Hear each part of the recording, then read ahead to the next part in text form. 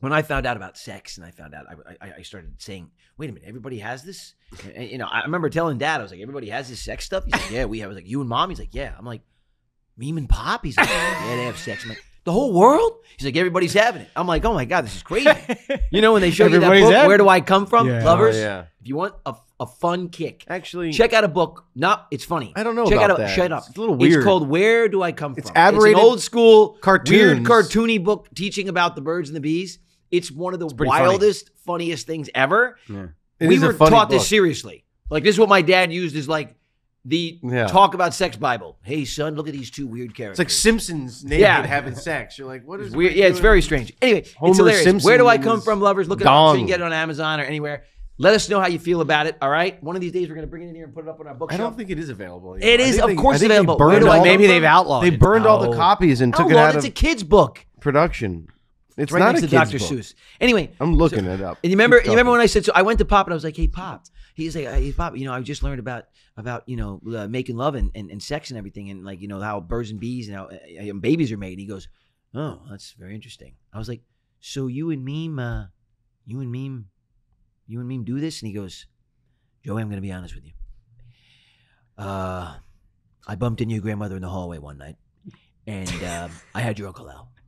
And one other time, I mistook your grandmother for the toilet. And I swear to God, he said, and I had your mother. That's it. That's the only time it ever happened. Like that. That's it. He leaves. I swear to God.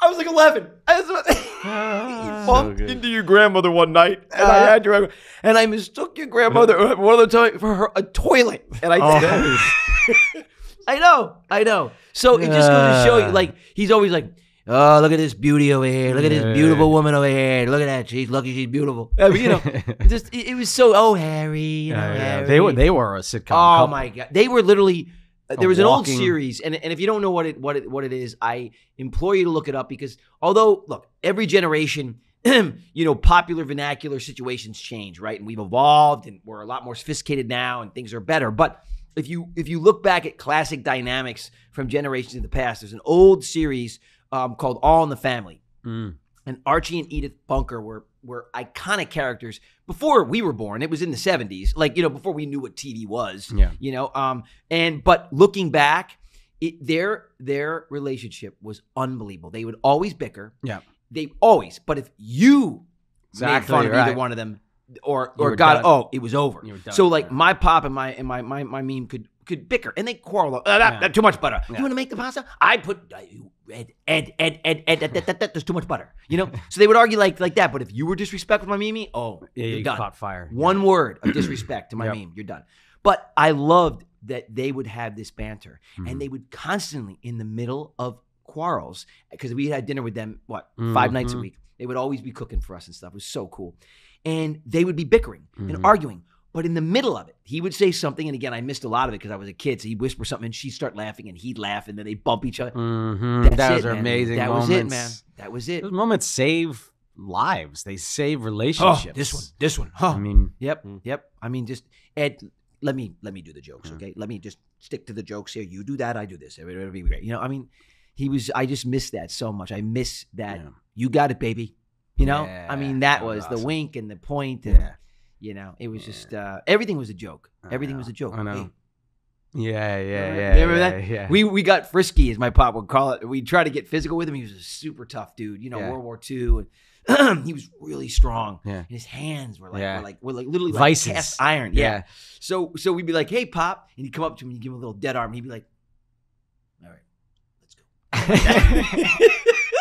Shit, cool. Remember that? Oh my God! And he'd take these two fingers, pincers, the pincers, and he gets you on your knee out of nowhere, and you would literally be like, "Oh!" He'd make grown men to their so knees. Painful. Oh, to their knees, 2 seconds. It was almost so painful that at a point in my life, I really didn't like it. Like it was really irritating. I was like, no! And when you were young, if you walked too close by him and he was watching TV, he would snatch you up, get you in a lock, and make you beg to get released. It was so great. It was always quipping jokes, always making fun of everything. You know, it's like that we laughed. I mean, how much did we laugh? Oh God!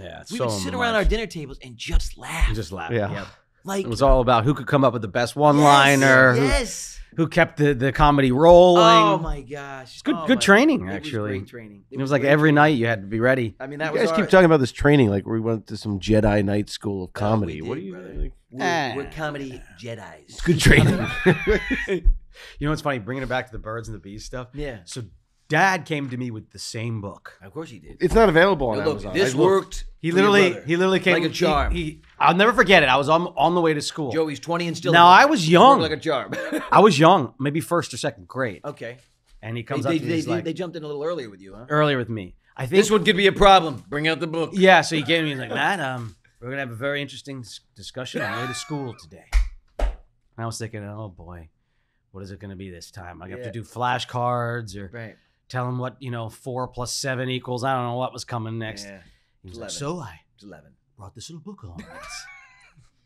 Here you go. Start on page 1. Now I'm driving. Oh my God. I want you to go through the book and we're going to talk about every page. Oh my God. And I start opening up and I'm literally like, yeah, Dad, this is a book about sex. And he was like, what? How do you know Oh my that? God. Oh my God. I was like, Dad, I watch PBS. I've seen the elephants mating. I know where babies come from. Oh my God. And he was like, give me that. I guess I should have jumped on you a few years earlier.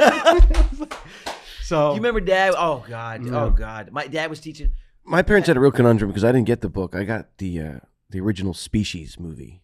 Yes, that was my introduction to sex. What if he's like, I didn't get the book? What if Andy was like, I didn't get the book? I just got laid. What? Ew, it's disgusting. I knew all about the bees. I just had this wonderful lady from Abington, PA. Oh God, took me under her wing. Oh God, she was a nice old gal. What? Well, when you're 14 and she's 28, she is a nice Her name was gal. Betty. Her name was Betty. Oh my God, that's so weird. No, do you remember? I remember Matt and I. Man, that's illegal. Matt and I, we would have, I guess there was a period of time after we had been, going to the bathroom, potty training. We would, go number 2 in there, and we'd be going through the TP like it was just like we were manufacturing it, and Matt would just. I'll never forget. He'd have a roll. It was like a boxing glove, and he'd be like, one wipe in the toilet. So we were clogging up toilets. I mean, we were like, you guys did clog up. But this wasn't just clogging. This was also a financial constraint. Yeah, as well. it was. But we were spending the clogs. I remember my dad going, dollars on toilet paper. God, bless this damn toilet. He's like, guys, and he's like, oh my God, how much friggin' toilet paper? Oh, he was pulling out. I know. Okay, in here. So we get that, and he's like, here's the deal, guys. So he'd take a piece. I swear to God, it's 3 of the normal cubes. Yeah, so it's probably this big. All right, maybe this big. It's way too little. It was this. This is like rationing out. It was 3 squares, okay? And you go like this. Now, see this piece of toilet paper? Let me just show you something. And I have a man's butt, okay? It's a man's butt. Now watch this. Yeah. And he wouldn't actually wipe it. He's now, here's the deal. I've just gone to the bathroom. I have poop in my butt, okay? I'm going to wipe. Check this out. Now I go like this, right? Now, the poop is going to be right here. What do I do? Do I put this in the toilet? No. I go like this. I fold. Now wait a minute. Wipe and fold. Now what do I do like this? Wipe and fold. I fold. Now I go like this. Now look at this. He got. It's clean. He would go down to. Yeah, you're thinking there is no way I can fold this again. But check this out, Joey. I can fold it again. He'd be literally. I'd be like, how the hell? Wipe and fold. What is this one gonna do? What is that gonna do? I swear to God, I'd be like, that is what I want to see in this toilet. If one of these toilets it clogged by you and Matt again. You're plunging it. And I just remember Matt and I going, what the hell are we doing? And at any rate, this piece of toilet paper would get down to, I swear to God, Matt, what was it? An inch? Yeah, it was like an inch. It was like a very thick square I couldn't inch. even put it between my pointer and my thumb. It was like, what am I going to do with this little square of paper? It was a thimble. Well, I really had to develop the technique to follow through with it because, I mean, it wound up on my thumb all the time. Oh my God. Yeah. Get out of here. Oh, yeah. Because it did. You got the little square. Yeah. You're like, between your index and your thumb. Yeah. And then you go to wipe again. And it's everywhere. This is a blue conversation. You got what I used to call poop palm. That's what you get. Poop palm. You get it all the time. It's like gray poop palm. Poop palm. Yeah. Excuse me, can you pass the gray poop palm? Really stupid. Thank you so much for watching this clip of the Brotherly Love Podcast. For full episodes, go to the Brotherly Love Pod's YouTube channel, link in the description.